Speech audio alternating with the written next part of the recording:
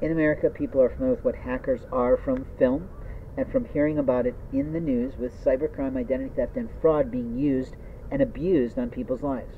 I'm telling the person that works in these retail shops or the police officer that's sitting in a car in the back lot to stop clipping my materials.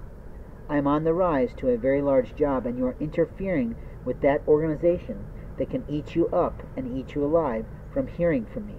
I need you to stop, because you have chosen to make illegal behavior your life. I have not. What is public is public.